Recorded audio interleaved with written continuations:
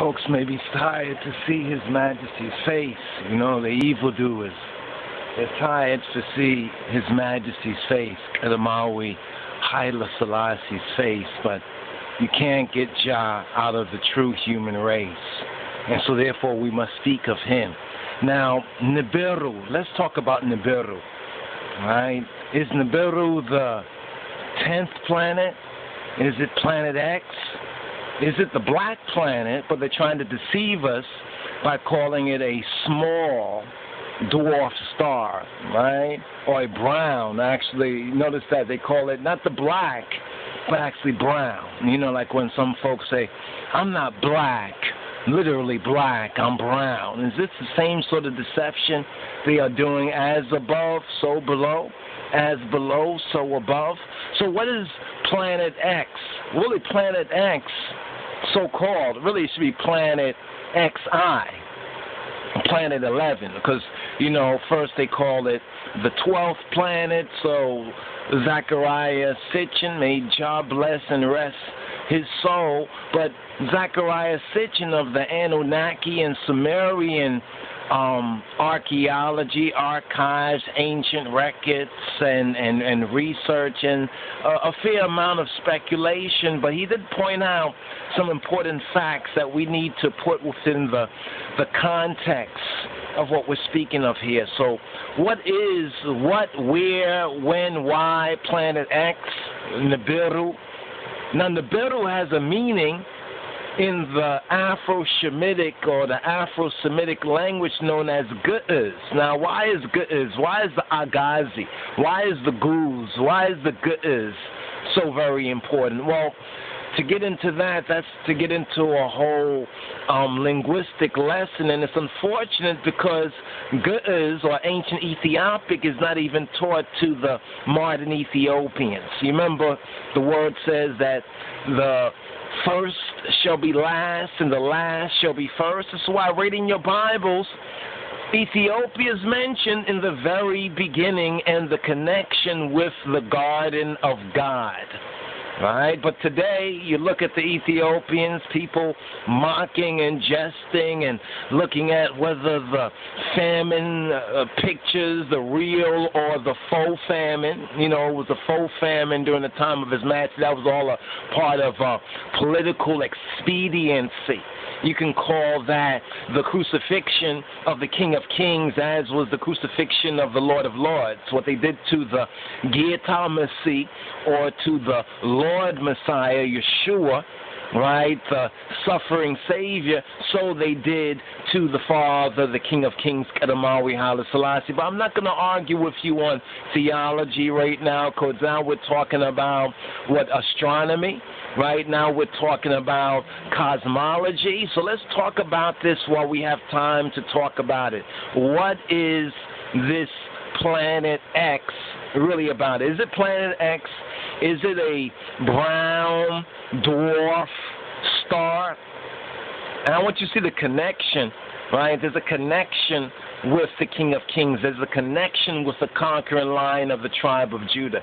Sometimes they say, well, it's like a scorpion. Other times it's like a dragon. Other times it's like a lion. The lion of the tribe of Judah. You know how the enemy, the adversary, the Antichrist is compared to a roaring lion that seeks who he may devour. That's our enemy. But the lion of the tribe of Judah, the book of the seven seals, the King of Kings of Ethiopia, Christ in his kingly character, Melchizedek, the King of righteousness. Right, what do we mean by that? The testimony of His Majesty, truly a testimony, the sign and the seal that has been missed. It said that they would miss Him, right?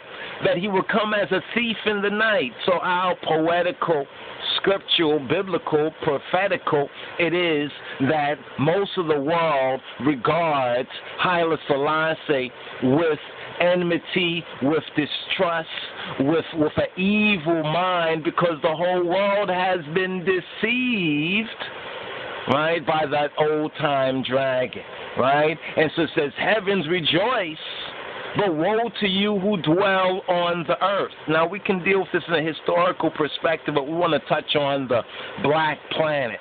Right, the black planet, that's an object of what we want to talk about here in connection with Nibiru, right, in connection with Nibiru. Let's see if we can bring this, if we can open this up right here.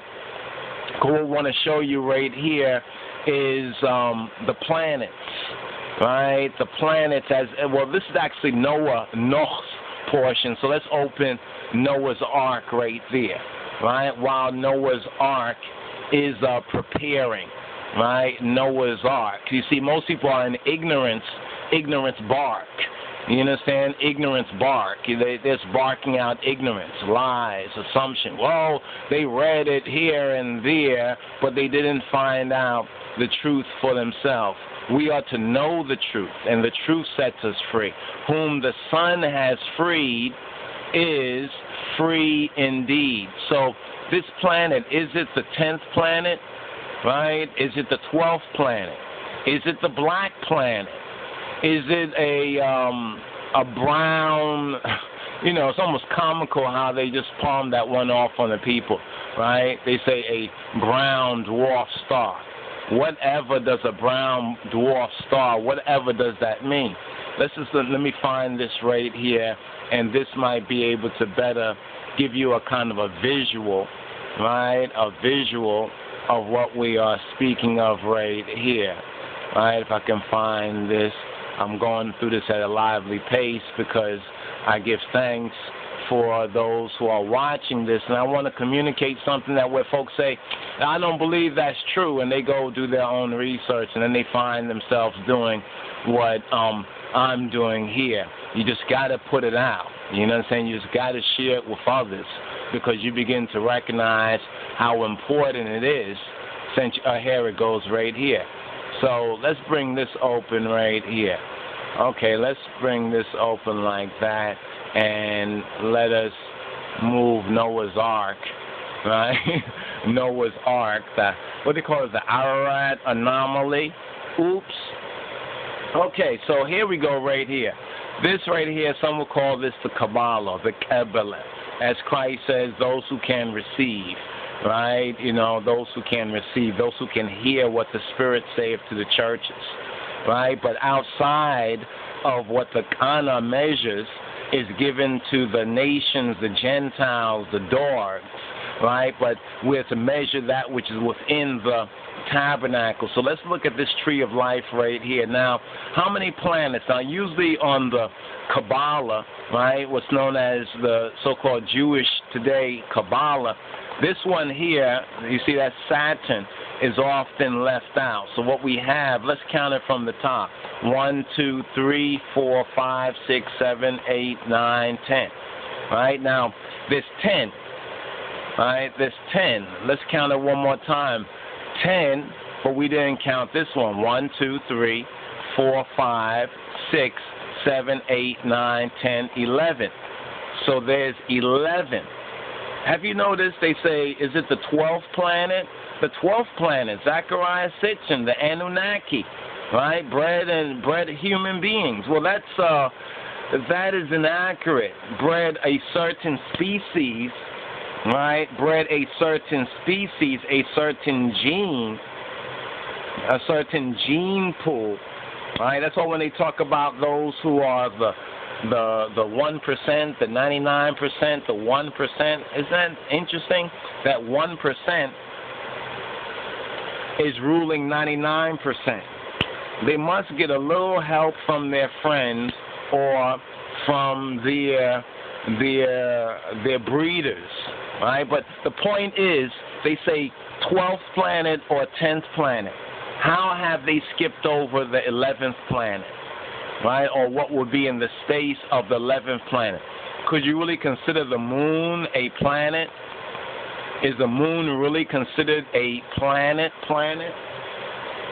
That's a question right there. They said Pluto's no longer a planet, so are they trying to change laws and times? They're saying Pluto's not really a real planet because of its size or so forth and so on. But notice they say Nibiru. Now Nibiru right, by definition, right, has an important meaning in that language of the first place mentioned in the Bible, Ethiopia, which today, on the all socioeconomic indicators and so forth and so on, is one of the last nations, right? They say very poor nation. Oh, Ethiopia is so poor, and by Ethiopia by extension, we're saying black people. Now, notice how they called the planet at first. At first they called it a planet, now they call it a star. There's a big difference between a star, right, and a planet. There's a big difference between a black planet. You remember the Public Enemy? My Public Enemy basically spoke about what? Public Enemy spoke about fear of a black planet. So after they called it a black planet, immediately they said, we got to change that name. Why? Because some black folks picked up on that and said, how interesting, they're afraid of black people here, and they're afraid of a black planet out there. They're just afraid of the black, right? So quickly they changed the name from Black Planet, right, to brown dwarf star, right? Okay. Then they said, well, it's the 10th planet or it's the 12th planet, but what did they miss? So if you look at this right here, it has the moon definitely is not a foundation, right? The moon is definitely not a foundation, but let's just take it as they have it right here, right? As they have it right here. We counted 11, right? They automatically said 12th planet. Then they went from 12th planet to 10th planet, and now everybody calls it Planet X. We say that this particular planet should not be considered Planet X. This particular planet, which we will name the God planet, right, should be considered Planet XI. And its original name, right, the black planet, or more correctly, the God planet, should be recognized. Now, when we speak about Nibiru, right, Nebere in Ethiopic, in Ge'ez, means to sit or to be seated or to be enthroned. When we say Neberu, we're speaking of a plural, right, a plural. Remember, it's almost like when Christ said, I and the Father is one. And Nibiru, what's called Nibiru or Planet XI, represents the God planet, represents the judgment planet, represents the great destroyer of Babylon planet. And it's not just a ball rolling around there. It has intelligence. It has divine intelligence. More to come.